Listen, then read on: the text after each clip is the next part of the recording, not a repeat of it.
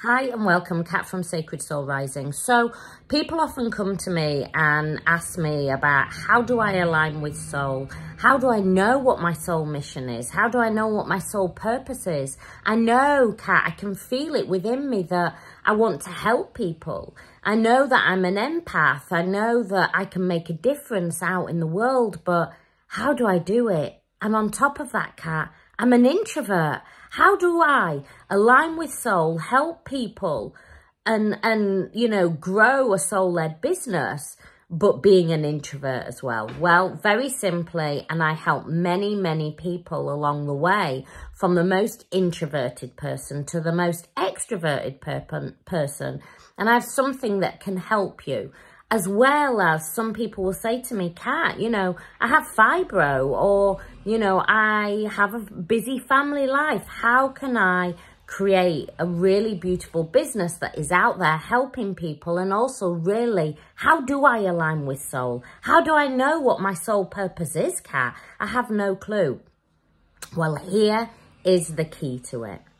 Your soul purpose, your soul mission, how do you become the expert in your field? Well, it's always by something you have overcome or a passion. So it's either your pain or your passion. Now, often people will say to me, yeah, but I still don't feel like, you know, I'm an expert in it. Well, I often equal it to, if I go in, so I live in England, and I go into a little village hall and I speak to 40 people. I go and talk to 40 people and they've never left the UK at all. And I start to tell them about a trip that they're going to go on to Spain.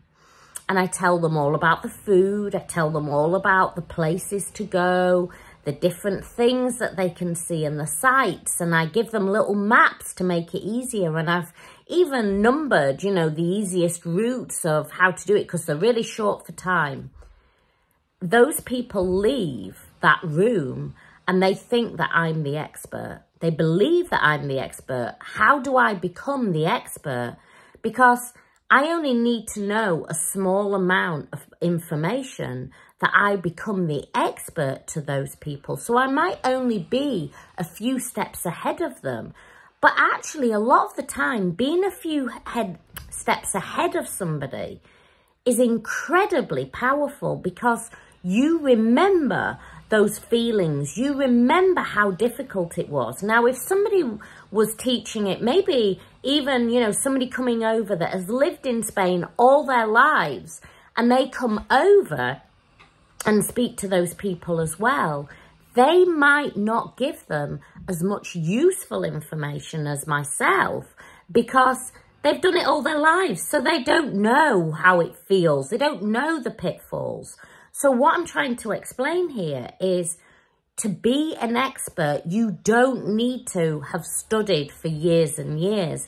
You might have just lived in Spain for 3 or 4 months, but you've lived there. You remember the pitfalls. You remember the obstacles. You remember, you know, what words you needed to learn. So you also gave them some really key words of, you know, how do I get to the bus station?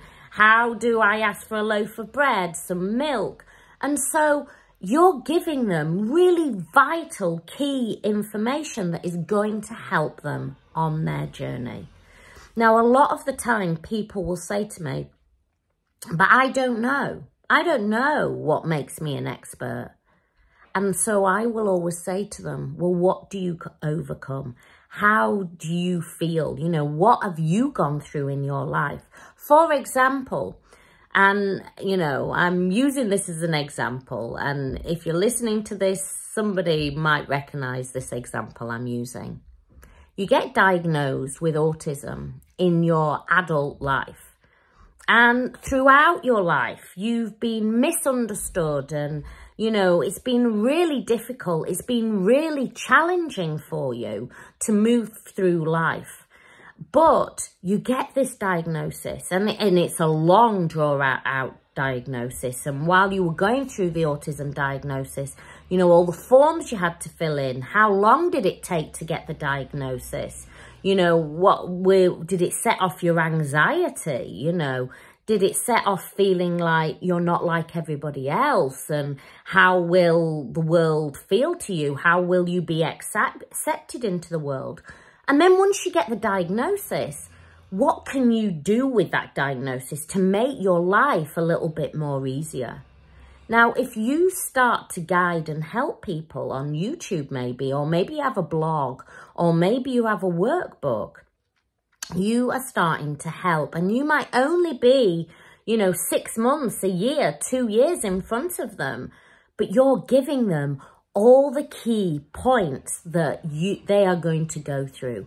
And you are taking that anxiety, you're taking that worry out of what they have gone through.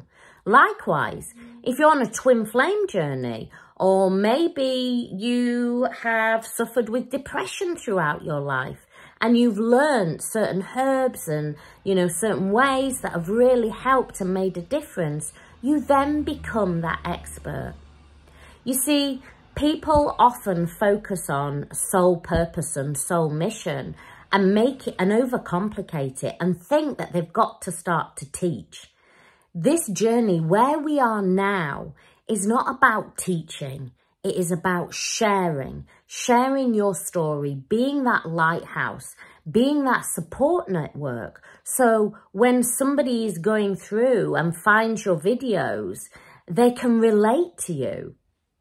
And so finding your purpose, finding your mission is not as complicated as you think. You see, once you become that expert, i.e., you know, you've gone through that whole process of autism, or maybe you've been on a twin flame or an awakening journey. You went through ego death and dark night of the soul, and you've come out of it now and you understand it. You can then become that expert because you can relate to those people and you can share your story and say what they will go through and maybe give them help and support, but not from a teaching point of view, but from a sharing point of view. You see, a lot of the time people get this all wrong and it stops them. They start then, you know, pondering and overthinking it and put up barriers of why they can't show up. You know, we are led to believe that, and a lot of the time people have imposter syndrome at this point, and so they need the next course and the next course and the next course and the next course, or they need to get the next book to understand more. What about if you took all that away and know that you have everything within you that to align with your soul purpose, but also not to make just a difference in your life, but to make a difference in another person's life? If you're ready and you want to learn how to make passive income, how to create a soul-led business that doesn't run your life, but you do it with love and it lights up your life, and you're able to have such an incredible, you know, life-work balance where you work a small amount of a day, but you work in a way of being that lighthouse, of shining that light.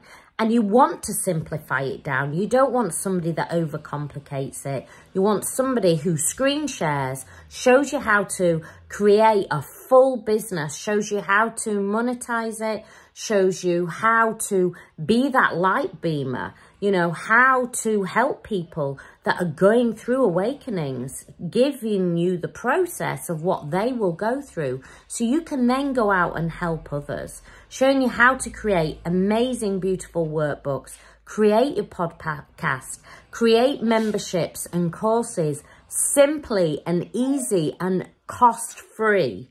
This course that I share with you virtually costs you nothing once you have purchased the course. I show you how to do it so you're still with your Zimmer frame at 90, being able to shine your light and help others in the world. I've got 25% off at the moment. So if you're interested, it's down. You click down in the description, you'll find a link and it'll take you straight to my combined soul coaching, soul-led business course. Now is the time to do it. You could be stepping into 2024, not only changing your life, but also changing others too. I send you much love, many blessings.